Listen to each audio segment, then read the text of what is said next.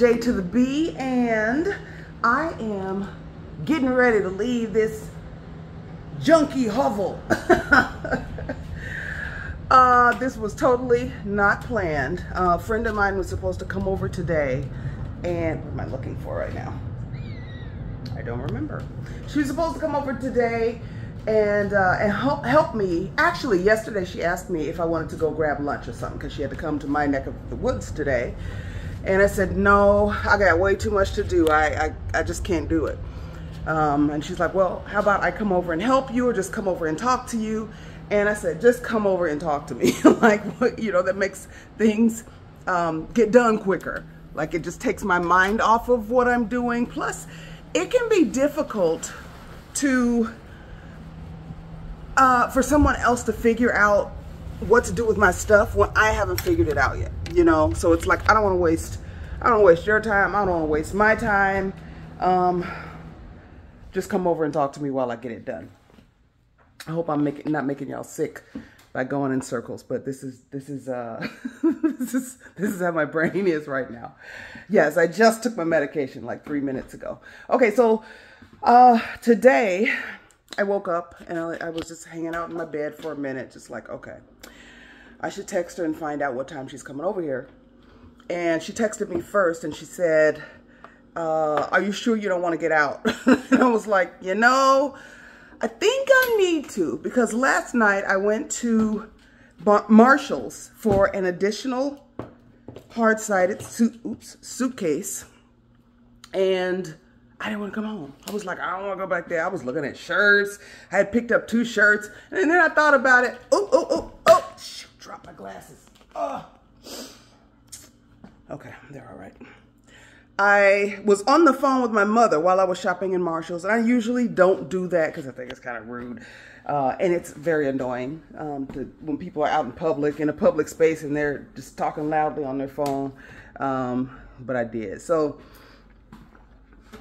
I didn't want to come home. I started shopping for other things, knowing that I'm getting rid of stuff because I can only take so much. And before I got to the checkout, I was like, let me put this mess back. Let me get what I came for and get up out of here. And then I just kind of drove around. Like, I really didn't want to come back here. I'm sitting on my exercise ball. Here, let me let me find my light. There we go, we have light. So I'm like, yeah, let's go get something to eat. I need to eat something. I have the rest of the day to pack up stuff. I have to finish filling out my passport application. That was a fact that I forgot until I got into bed last night and went, oh no, my appointment is on Friday morning and I haven't finished filling out the application yet. So I got to do that when I come back here. But for a little bit, I'm going to slow down. I'm going to be still. I'm going to listen to what my friend has going on. And I'm going to come back here and be deliberate about what I get done today. Okay? Today is Thursday. I think that means it's January 25th. I don't know. I do know today is Thursday. If I'm wrong on the date, I'm sorry. Stuff has been going on. Like, I get news from people who aren't even here about things that are going on here. Like, did you hear about the flooding in San Diego? I'm like, no, I didn't hear anything. Like, I've heard nothing. I found out that Dexter King, Reverend Dr. Martin Luther King Jr.'s son passed away. I think it's been 3 days ago now, because my aunt sent me a news story. But outside of that, I have no idea. I don't know. I don't know. You know what I know? I know this stuff. It needs to get up out of here. It will. I'm going to tell you, this is going to be a very, very different place by the end of the day, January 31st. Okay? Okay. I got to be making progress. I have to be. Because so many things are leaving here. I'm throwing away trash bags daily. Like, daily. I got some big boxes that I need to take to the trash. Like, I'm selling things on Poshmark. Like, Why does one person need so much stuff? I don't know. Like I'm drawn to minimalism. I respect people who can be minimalist, not in the way that all their furniture is beige, unless they, you know, they like beige. They really like beige. But I never want to be that person where everything is just the same color and you have to have this certain such and such whatever. No, but people who have only things that they really need or they really, really love. I'm drawn to that, but it seems to be a practice that's cultivated rather than, okay, I'm gonna be a minimalist today. I'm gonna get rid of all my stuff and I'm just gonna rough it. That scares me. I don't wanna rough it. I don't wanna rough it. I don't camp. I don't like that kind of stuff. I got some friends who either like camping or talk about camping every now and then. Count me out. Count me out. I don't want no part of that. I don't want to glamp. I don't want to do nothing that got amp in it. None of that. So yeah, I guess it's a practice that's cultivated over time until you just distill it down to the essence of what you really need and what you really love. I have one big suitcase. Hold on, let me show you. It ain't my suitcase, it's my aunt's suitcase here. Okay, don't look at my underwear. I got an underwear story to tell you. Look, oh no, I'm dropping my drawers on the floor. Okay, I got an underwear story to tell y'all. So I'm tall, right? I got on shoes. So right now I'm 6 feet tall. Okay, this comes up, where's my hip bone? That's my, what is that? That's my hip bone. This suitcase comes almost up to my hip bone, okay? It's tall. It's 33 inches tall. This is the biggest suitcase I've ever maneuvered in my life. And it is full of clothing. And I think I'm going to take some things out. Because I'm like, am I really going to wear all this? If it's something that's going to make me hotter than I already am in Playa del Carmen when it's humid, I don't need it because I ain't going to wear it. I'm be like, this cute, but it's hot. I'm not wearing that. So I'm good as far as clothing is concerned. I need to put some shoes in another suitcase. I'm probably going to take 5 suitcases. And this is me who travels. I travel so lightly all over the place with my two little suitcases. I can be gone for 2-3 weeks. I was gone one time for a month with 2 carry-ons and a backpack.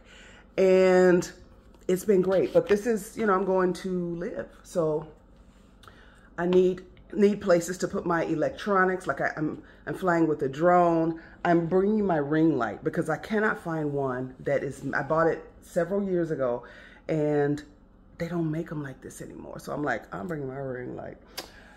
What else? I got all kind of stuff that I don't want to have to buy again because electronics tend to be more expensive, especially if you want something good, quality made, a brand you recognize. This stuff is imported, so it costs more. And I'm like, I got it right here. Why would I pay? So I just paid to get, you know, suitcase so I can take it down there. And look, if I spend, okay, I'm flying Southwest. Southwest allows me 2 checked bags with the cost of my ticket, and then a carry-on and a personal item, which we all know means 2 carry-ons. So 2 carry-ons, but I am bringing 2 additional bags. And like, you know what? If I spend a total of $500 on the cost of the new suitcases and the cost to check them, fine. I mean, then that just means that I've done moved out of the country for $500. That ain't too bad, you know, because moving across country will cost you more than $500, mostly because you're trying to bring all your stuff with you. But here, I know I can't do it. So we're at the throw all this mess away stage of the program.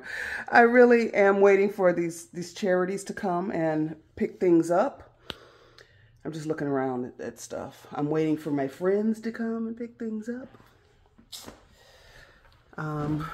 My friend's son who's buying my car, I told her this morning, I've been driving his car very carefully because I don't want nothing to happen to it. I know he don't want nothing to happen to it either. Yeah. This is it, y'all. This is it. There are some things of sentimental value that I'm gonna bring with me here. I want to show you one of them. That's me. I believe I was in 3rd grade there. This is my mug. Get it? Get it? I'm taking this with me. I've had it forever and I want it. I want it with me. Where's Duck? Hold on, where's Duck? This is Duck. Now Duck has been through some rough times. You know what? We're going to talk about Duck later. Okay? All right. My friend is here and I got to go out. All right. Bye. All right. I'm in the car.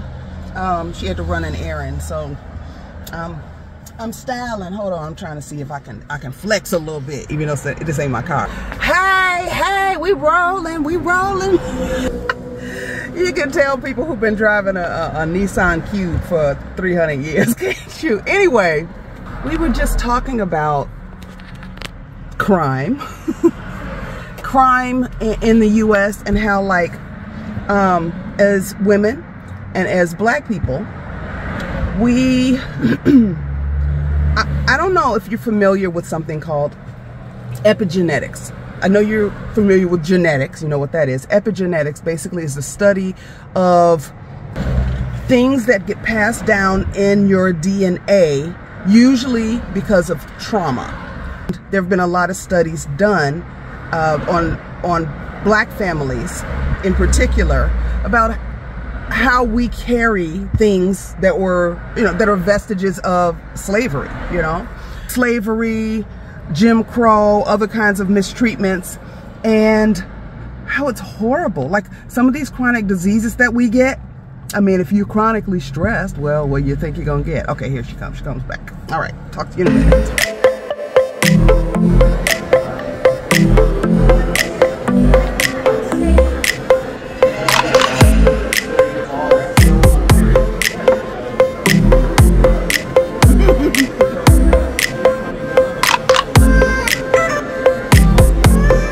The toilet was ridiculously low to the floor, so I took a picture.